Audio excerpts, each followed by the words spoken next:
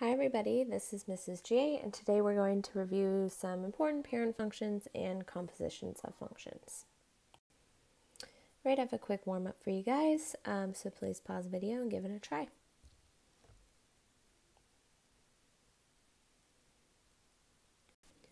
All right, go ahead and check your work here. So this first one's a constant function, so it's y equals -3, so a horizontal line at the y value -3. Here, this is a linear function, so if you rewrite it in slope-intercept form, it's a little bit easier to graph. And then here, this is a quadratic function, so I'd start by finding the vertex. So I use the vertex formula here, or you could rewrite it in vertex form, and then you can find a couple of additional points. I also like to remember that all quadratic functions follow this vertical growth pattern. I say 1, 3, 5. It's the vertical distance from the vertex to the next coordinate, and then this is the vertical distance from that coordinate to the next. And then we adjust this for any stretch or shrink, vertical stretch or shrink. So if you actually multiply this by -2, our vertical growth pattern is -2, -6, -10. So notice this distance from here to here is -2. This distance is -6, and then the distance to the next coordinate would be -10. And that would be like the next coordinate at a whole number to the right or left. So again, that's just a little trick I use, but however you graph quadratics is fine with me. All right, so I'm going to do a general overview of all the different types of functions that hopefully you remember from your previous math classes, and I'm going to highlight some key things to remember for each type of function. So the first one is just a linear function. The most basic parent function is just y equals x. It looks like this, so it goes through the origin, it has a slope of +1. The domain and range are all real numbers. Just a few things to remember. You can rewrite a linear function in the slope-intercept form, y equals mx plus b, and this is the slope and this is our y-intercept. You can also use point-slope form, or this is also useful if you're creating a linear function, y minus y1 equals m times x minus x1, and here's our slope formula right here, where it's essentially rise over run. So just a few things to remember about our linear functions. All right, the next function to look at would be our absolute value function. So f of x equals absolute value of x would be the parent function. And it looks like this. It's that V-shaped graph. And everything to the right of our origin is really just the function y equals x. And then this side is the function y equals -x. So it's actually kind of a piecewise function of two linears. I just like to remember it's that V-shaped graph. Our domain is all real numbers. You can take the absolute value of any number, but our range for the parent function is 0 to infinity. Of course, that could change if there's some type of reflection or vertical shift. A few things to remember. If it's written kind of in this transformational form, our vertex is going to be at hk, and this a value is really the slope of our line to the right, and then it's kind of reflected over across wherever our vertex is. Okay, so quadratic functions, here's our parent function. So again, the most basic form, y equals x squared. So for that, we have a kind of that U-shaped graph, our parabola. So it looks like this, where the vertex is at the origin. Our domain is all real numbers, right? You can take any number and square it, but our range is restricted. It's 0 to infinity, right? Because if you square any number, it's going to be non-negative. A few things to remember. Sometimes our quadratic function is written in the form of ax squared plus bx plus c, in which case you can find the vertex by doing -b over 2a, which is what I did in the warm-up. And then you can plug that value into your function to find the y value of your vertex. And then also sometimes our equation is written in this vertex form. So a times x minus h squared plus k. And here our vertex would be at hk. And you can always rewrite your function from this form to this, or vice versa. Right now, let's take a look at our cubic function. So here's our parent function, just y equals x cubed, most basic form. Remember, this kind of makes this little S-shaped graph. It almost looks like our quadratic function, except the negative portion has been reflected. For this, our domain and range are both all real numbers, because you can cube any number, and the result could be any number, right? Because a positive number cubed is a positive, negative number cubed is a negative. So just a few things again to remember. It does make this kind of S-shaped graph. A couple key points that you could always transform would be -1, 0, 0, and 1, 1. So you could always use those to, and then you can use transformations to graph if you need to. All right, now I just want to look at the general form of a polynomial function. So this is that general form. So I know it looks a little intimidating, but essentially what's going on here is you have your degrees of x are just decreasing. So x to the power of n to the n minus 1 and so on and so forth until maybe you don't have any x value, you just have a constant. And here our domain is going to be all real numbers, and the range, it really depends because you could have an absolute max or min, or maybe your range is all real numbers. It really depends on the degree of our graph. So typically, you know, a polynomial function could look a lot of different ways, but a few things to look for to help you graph. The first thing I would look for would be the degree, which is the highest power of x. So if you have an even degree, you have the same end behavior. So meaning you may have a graph that looks something like this. So notice that on the left and the right, your graph is approaching positive infinity, or both sides could be going towards negative infinity. And if you have an odd degree, then you have opposite end behavior. So maybe you have a graph that looks something like this. So notice going as x approaches positive infinity, f of x approaches positive infinity, and then on the left side, it's the opposite. So if this side goes up, this side goes down. And then another thing that you can use to help you determine what your graph looks like is the leading coefficient, which would be a sub n in this case, and it determines the end behavior to the right. So if your leading coefficient is positive, your graph will go up to the right. If it's negative, your graph goes down. And then just a few extra things to remember when you have multiplicity. So if you have a root that has more than one power, if you have an even multiplicity, then your graph is going to be tangent to the x-axis at that point. So you might have a graph that looks something like this. So here's just a simple quadratic equation, which is technically a type of polynomial equation. So here we'd have a double root. So notice it touches and turns around. So it doesn't actually cross over. But if you have an odd multiplicity, similar to our cubic function that we just saw, it kind of makes that flattened out S shape, but it does cross over our x-axis. So it would look maybe something like this. So here you could see that it's not just crossing over, it is kind of flattening out, but it does eventually cross our graph. So that would be if you have like a triple root or a multiplicity of 5 or 7, any odd multiplicity greater than 1. All right, the next type of function I want to look at is radical functions. So here's our parent function, f of x equals the nth root of x. So I left it like this because, well, there's actually a different parent function for every n value, so for every index. So first, I want to remind you guys that if n is even, so if you have like square root of x, you have a graph that looks something like this. And here you do have a restricted domain and range. So for square root of x, our domain is 0 to infinity and our range is 0 to infinity. And the reason why is, well, your input, you can't take the square root of a negative number. So it must be 0 or larger. And then the result of a square root answer will always be a positive number, unless there's a negative out front.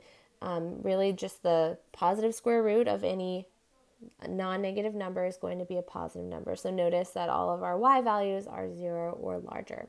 So you have a graph that kind of makes this general shape.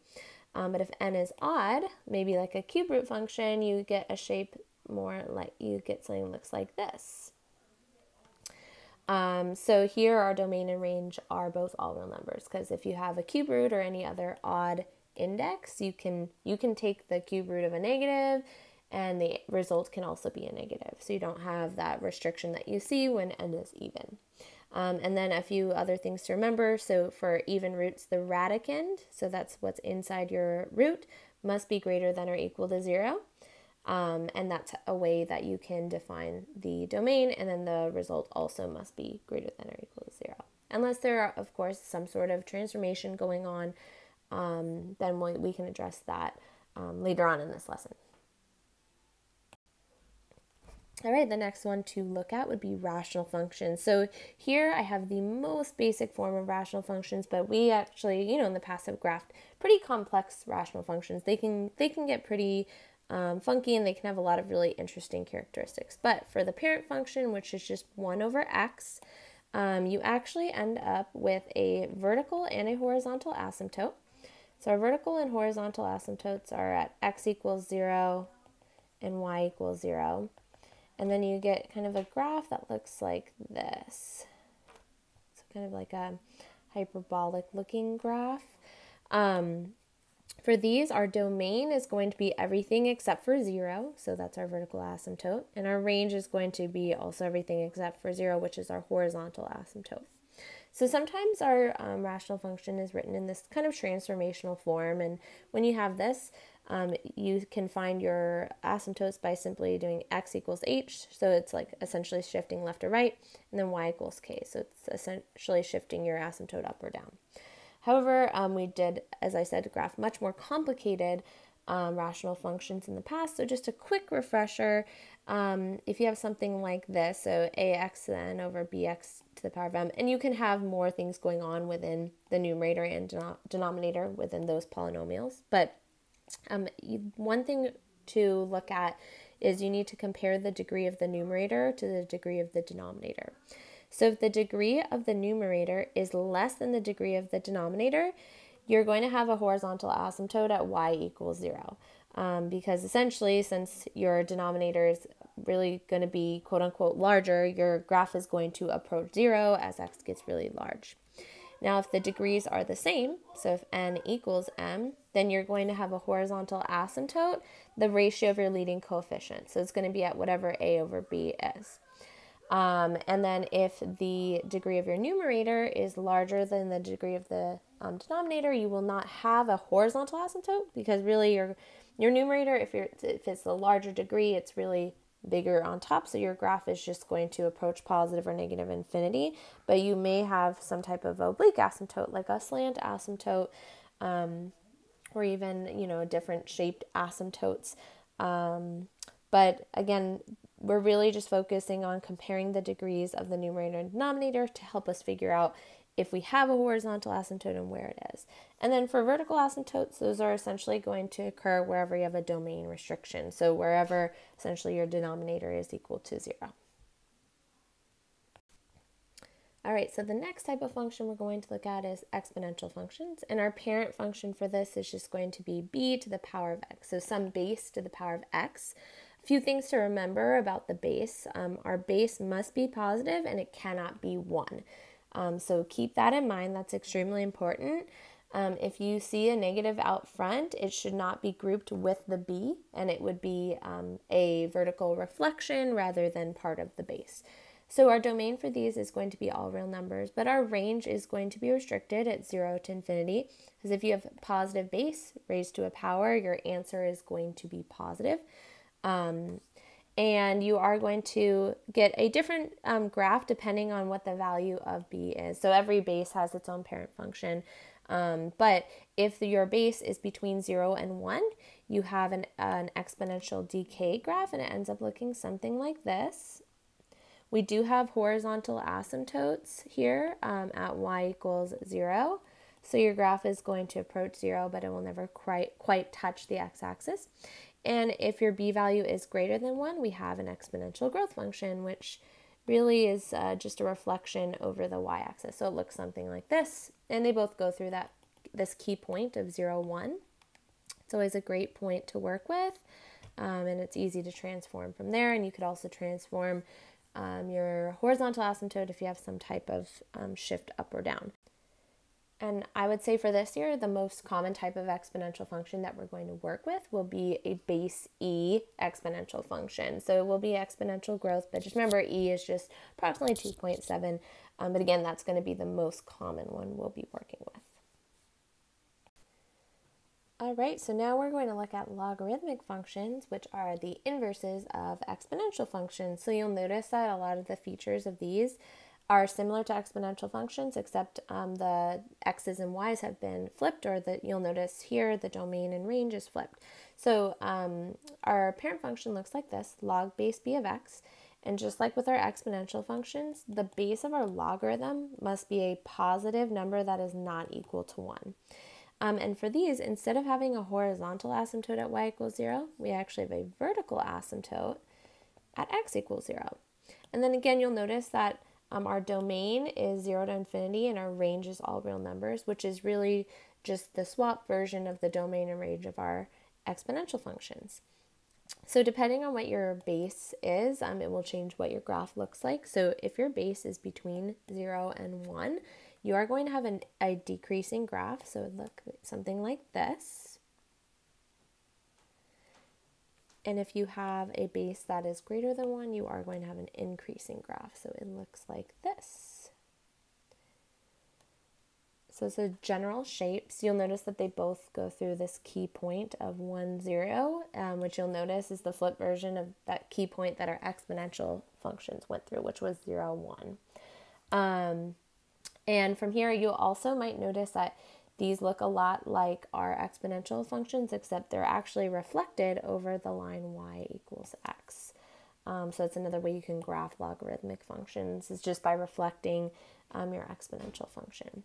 Then a few special types of logarithmic functions. Remember, if you have a base e function, we call that a natural log, and we actually write it like this. It's ln of x. We still read it natural log of x. And if you have a base 10 function, it's called a common log, and you write it like this, so you don't see a base. So if you ever see this, you have to know that the base is 10. We could read it as common log of x. All right, this is going to be a super quick review of our trig functions because we covered these graphs in our last video. But for sine and cosine, we have our wave-shaped graph. So here's +1, here's -1. So for sine, you get something that looks like this. We can continue that pattern to the left. And then for cosine, very similar shape, except you're starting up at the max. So it looks something like this. And continue the same pattern going to the left. For both of these functions, the period is 2 pi, so that's the length that it takes to start repeating itself. So from here to here is 2 pi, or from here to here, and the amplitude is 1. And again, just notice we do have that range restriction. And then for tangent, here we have vertical asymptotes, so we have those at x equals pi/2 and -pi/2, and that will occur every pi unit. So here we have that repeating vertical asymptote equation, and you end up with a graph that looks like this.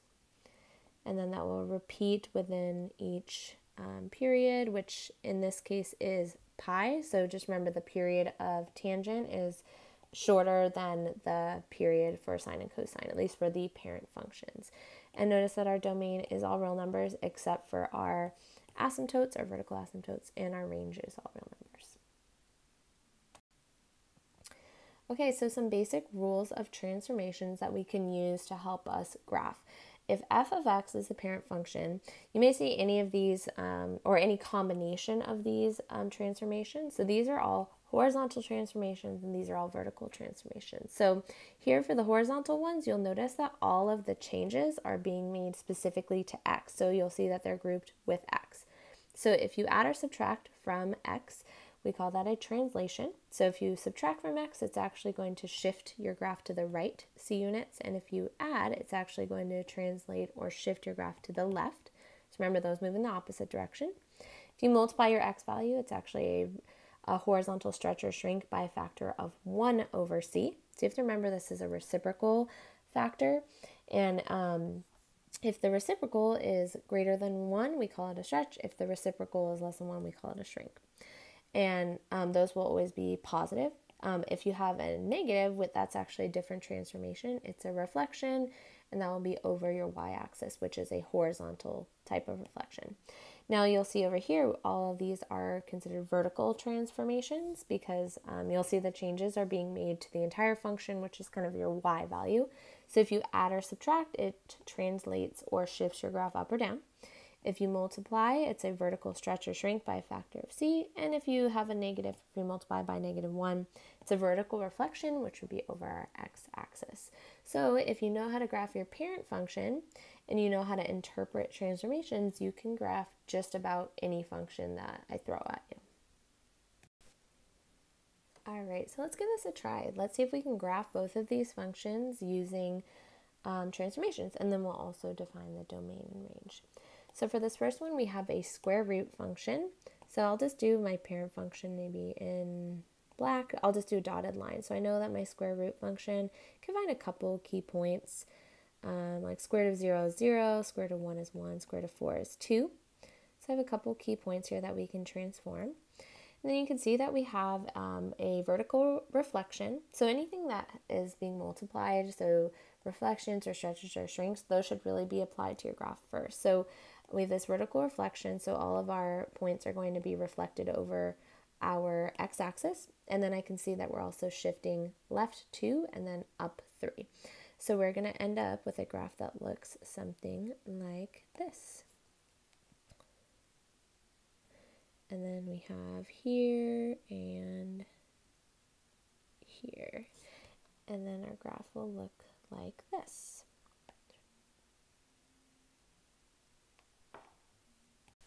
So notice for these, I was just able to take, these 3 points from my parent function, and again, I reflected them and I shifted left and up.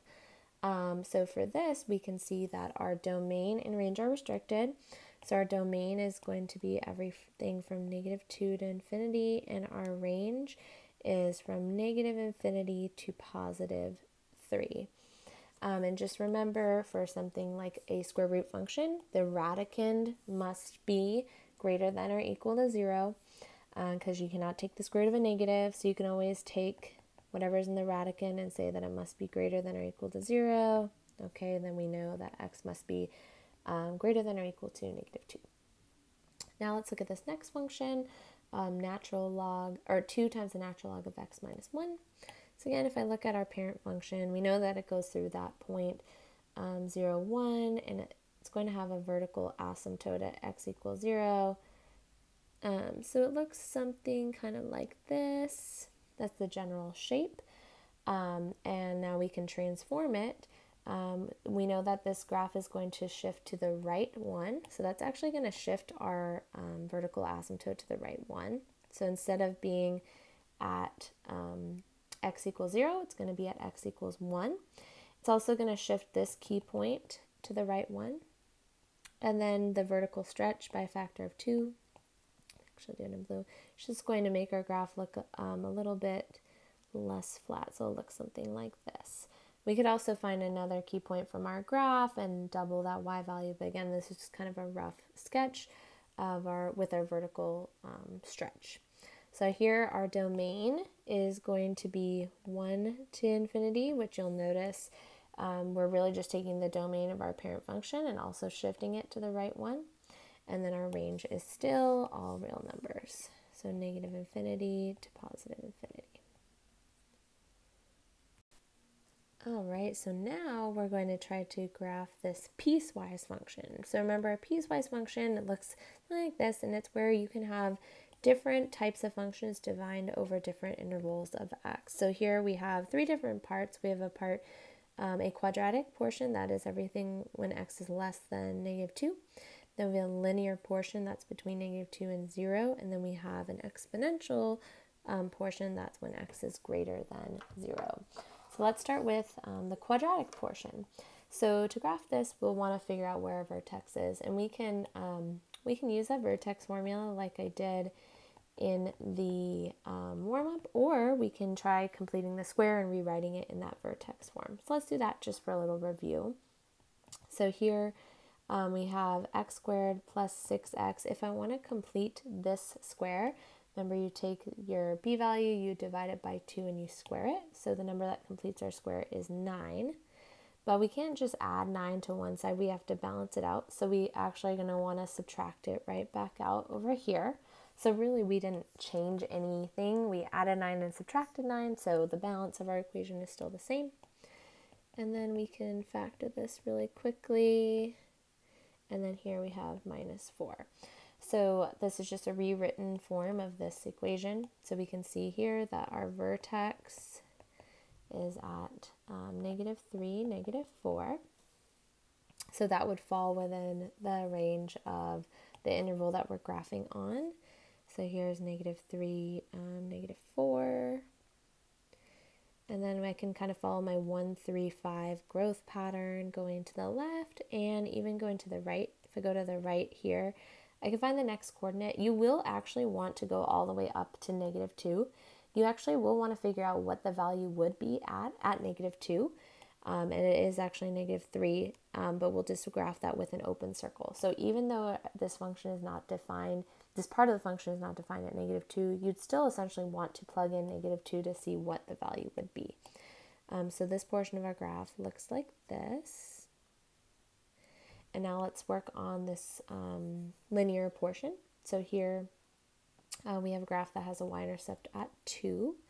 And it is defined at 0, so that's part of our graph. And the slope is -1/2, so we can kind of follow that pattern backwards. And it actually brings us to -2. But either way, we would want to really figure out what the value is at -2 and 0. And then you could also just connect those 2 points because it is linear. So it's going to look like this. Then the last portion we can graph as e to the power of x plus 1. So now e to the power of x, it's an exponential function, and from the parent function we know that that would usually go through the point 0, 1. However, it has been shifted up 1, so although this isn't defined at 0, this portion of our graph, it would be here, and that portion is already defined as this linear one, so we can actually start here. And then our graph is going to look something like this, so it'll kind of follow that exponential shape. Continuing on to the right infinitely. So here we have our piecewise function. So you can see piecewise functions, sometimes they're continuous in some portions like here, and sometimes they're not. Just depends on the function. All right, so next I want to talk about just some key characteristics of functions. So here I just have just a random function that I've sketched out on our axis, and we're going to try to define all of these things. So the first one is our domain. So we know domain is all the x values that are defined. So on the left, I can see that our lowest value is -4. And it does exist there because we have that closed circle. So it's -4. And the arrow on the right shows me that's going to move to the right infinitely. So -4 to infinity. And now for our range, well, since our graph is going down forever, the low boundary is -infinity. And it does have a maximum here. It doesn't ever go above this value, which is 2. And I know unit graphs goes a little bit above 2, but it's supposed to be at this exact point. Now you may also be asked to describe where a graph is increasing or decreasing. So increasing means if you're tracing your graph from left to right, your pencil is going up. So we can actually see that our graph is increasing over 2 different intervals. It's increasing from here to here, and it's increasing right here. And when we describe that interval, we're going to describe the x values over which it's increasing. So it's actually increasing from x equals -4 to -2. So again, the x values over which it's increasing. So -4 to -2, and we'll include that turning point. And then it's also increasing from here to here. So those x values are from 1 to 3. So we'll say comma and then 1 to 3. Then decreasing just means if you're tracing your graph from left to right, your pencil's going down. So 2 intervals here that it's decreasing. So you can see from -2 to 1. And then you can see that it's also decreasing from here, which would be from 3 to infinity, because it will keep decreasing going to the right. Because of that arrow. Now you may also be asked to describe where your graph is positive or negative. So positive just means above the x-axis and negative means below. And again, we describe that in terms of intervals of x. So our graph is positive, you can see above the x-axis from here to here. So it's from -3 to -1. And we don't include these points because at -3 and -1 is not positive, it's 0. We can also see that our graph is above our x-axis here between 2 and 4. And then negative just means below the x-axis. So it's negative here from negative 4 to negative 3. And then here from negative 1 to 2. And then again here, it's going to keep being negative everything to the right of 4. So 4 to infinity. All right, x-intercepts we know are the points at which it crosses the x-axis. These should be written as coordinates. So we have an x-intercept at negative 3, 0, negative 1, 0, 2, 0, and 4, 0. So remember, x-intercepts occur when your y value is 0. And now it's a little bit confusing. These are coordinates. These are intervals. So just maybe make a note of it. These are actual coordinates. I know it's written the same as our interval notation, so just be careful with that. And we're also going to do the y-intercept as a coordinate. So our y-intercept is when x is 0, so it's 0, negative 2. And then we can look for absolute max and min. So absolute max and min is if there is a point that is the absolute highest or lowest, so saying your graph never goes above or below. So here we actually do have an absolute maximum value. Our graph never goes above the value y equals 2. However, our graph goes down forever, so there's actually no absolute minimum, so none. And then a relative max or min is a hill or valley, so it's a maximum or minimum that is relative to the points around it, a high or low point, but it's not the absolute highest or lowest. And we could also think of it as a turning point. We could also include our endpoints here. So we have, for our maximums, for our relative max, we can include the absolute max in there as well. So like something can be a relative and an absolute max. But we also see we have another turning point here. So essentially when we're changing from increasing to decreasing, we'll have some sort of maximum. So that occurs at y equals 1. And then for minimums, we could use this endpoint, but it's also the same as this one right here. And I guess a minimum we'll say will occur when it's changing from decreasing to increasing. So that will be at y equals negative 3. So again, these are just some ways to describe key features of your function. So it's really important to do a quick refresher of these because we'll be using different variations of these throughout the year. All right, I want to do a super quick review on what the definition of an even and odd function is. Maybe this is something that you kind of breezed over in the past, but it will be a really important concept for us this year. So just by definition, an even function is when f of negative x equals f of x. So essentially what it means is if you plug in a negative x value, the opposite version of an x value, it gives you the same y value as the positive version. So f of positive x gives you the same value as f of negative x. Graphically, it just means that your graph is reflected over the y-axis. So if you look here, like the graph x squared, if you plug in positive 1, you get positive 1. If you plug in negative 1, you get positive 1. So the opposite x values give you the same y values. Now the definition of an odd function is that f of negative x gives you negative f of x, meaning that if you plug in the opposite x value, it gives you the opposite y value.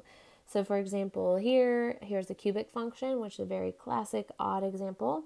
If you plug in positive 1, the result is positive 1, and if you plug in negative 1, the result is negative 1. So notice by plugging in the opposite x value, you actually get the opposite y value as well. Graphically, it's when your graph is rotated 180 degrees about the origin, or we could say reflected over the origin. So let's do a quick test of whether or not these functions are even, odd, or neither. So essentially we can figure it out by plugging in f of negative x and seeing how it compares to our original function. So if you plug in negative x, so if you're squaring a negative number, it's going to essentially stay the same. So once we and a constant number will always stay the same because there's no variable. So notice by plugging in the negative version of x, we end up with the same exact function that we started with. So since f of negative x is exactly the same as f of x, we can call this function even. Not all quadratic functions are even, just so you know, but many are. And if you look at part B, again, let's plug in negative x and see what happens. So we have the cube root of negative x minus 2. So something like this, well, I guess we could simplify it to see if that helps us at all. So maybe we can factor this out, and we know the cube root of negative 1 is negative 1. Okay, so g of negative x equals negative cube root of x plus 2. So you'll see that it's not just the opposite of our original function, because look at the inside. This changed from x minus 2 to x plus 2, so actually the functions are not the same and they're not exactly opposites, so this one would actually be neither. And then if you look at this last example, h of x, so let's plug in negative x. If you cube a negative number, it gives us a negative value, so we get this. And here, if you just make this negative, then it will change that sign as well. So if you look at this, when we plugged in h of negative x, it actually gave us negative h of x. Notice everything became opposite. This term became opposite and this term became opposite. So just by definition, this function would be considered odd. So that's how you can test to see if functions are even, odd, or neither. All right, and the last thing we're going to review in today's video is compositions of functions. So here we are given two functions. F of x is square root of x and g of x is 2x minus 3. And we're going to find the following compositions and their domains. So here, this is one way you can denote a composition of functions. It also means the same thing as this.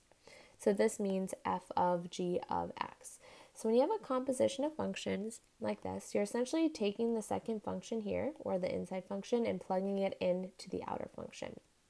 So here we're actually going to plug g of x into f of x. So we're really doing f of 2x minus 3. So I'm taking 2x minus 3 and I'm plugging it in here, which gives us the square root of 2x minus 3. So that's f of g of x. And then to define the domain of this function, just remember that the radicand must be greater than or equal to 0. So x must be greater than or equal to 3/2. So our domain is 3/2 to infinity. That's our domain. Here. Okay, now for this next one, we're doing g of f of x. So this time we're plugging this function into this one.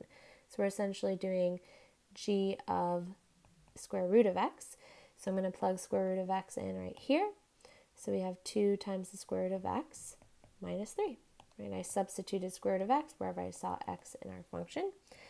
So this is g of f of x. And for this one, again, the only restriction we need to look for our domain is that our radicand is greater than 0, or greater than or equal to 0. So our domain is just 0 to infinity. So it is also very possible to do a composition of functions with itself. So here we have f of x. So we're going to be plugging square root of x into itself. So we actually have the square root of x. So we could leave our answer like this, or we could simplify it. It may be helpful to simplify it by rewriting it with rational exponents. So remember, square root of x is x to the 1/2. So it looks like this. And then here we would multiply our exponents, so we end up with x to the 1/4. So it's really the 4th root of x. That would be our function.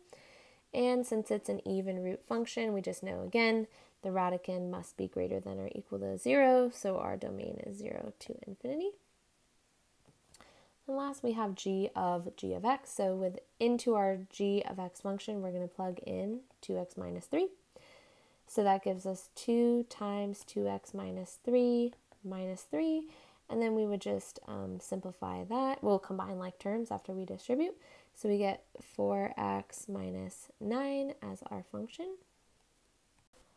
And since this is just a linear function, we know that our domain is simply all real numbers. All right, so that is all for our video for today. Thank you so much for watching.